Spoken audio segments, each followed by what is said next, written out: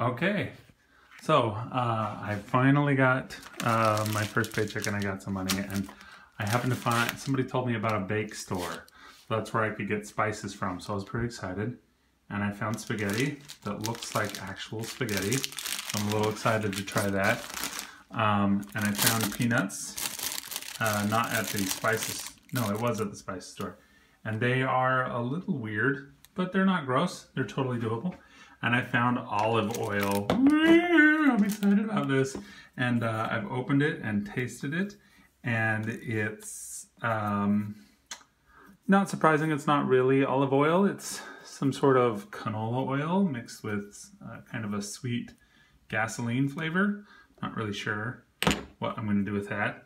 The rosemary is flavorless. It might as well be dried grass.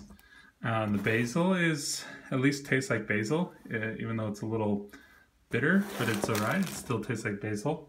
The oregano is great. I mean, it really smells like oregano. It had a broken seal, but it didn't look like it had been opened. It just looked like it had a broken seal. And the cinnamon is on point. I mean, impressive. I'm super amazed. The cinnamon is possibly stronger than what we have in America. Also, on another trip, I found these, which are really good. Okay, let me rephrase. They're the best peas ever. They're dried. They come in little, like, you know, snack pack things, and they're good. They're sort of salty, and they're good. I found a couple of different kinds of cheese. There's this string cheese, which is mozzarella, and it's really actually good. It's as good as American cheese. And I found some Gouda, and it's not a Gouda. It's okay. I mean, I'm pretty convinced that it's still actually cheese. And I found this stuff, grated cheese, which is supposed to be Parmesan. I tasted it. It smells a little bit like Parmesan, but it's not Parmesan. I don't know what is going on. I don't know what it is. And I found some Hershey's chocolate syrup, and I mixed it with milk, and it was great. This and its little buddy are completely empty because 90% of it just turned into chocolate milk, so I could be gluttonous on the first day. And it's got this funny sort of cartoon explaining that the cow enjoys his life with a little milk and wine and cheese or something in the sun. I don't know. Then he races and gets healthy and exercise. Then I guess they pasteurize it. And then, I don't know what this is. He plugs his toaster into his scooter and it puts the milk into a bubble. And that's the explanation.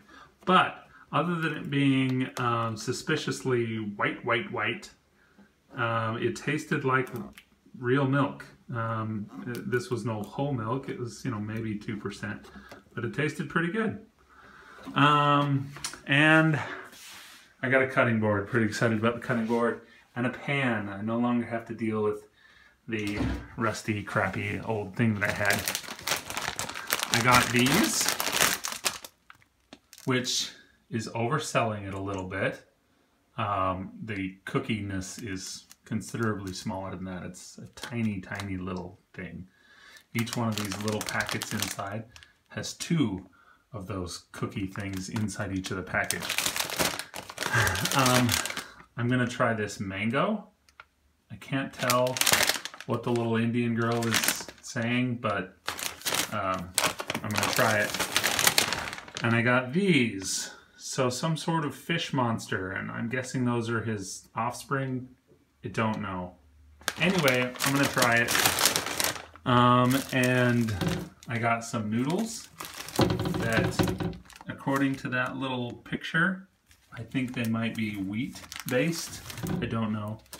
And there's this root vegetable that somebody has made potato chips out of. So I'm guessing it's gonna taste yam chip. I don't know. So, I'm gonna try them and we'll see how they go. That's it. That's all the stuff I got. Got a spatula too. Anyway,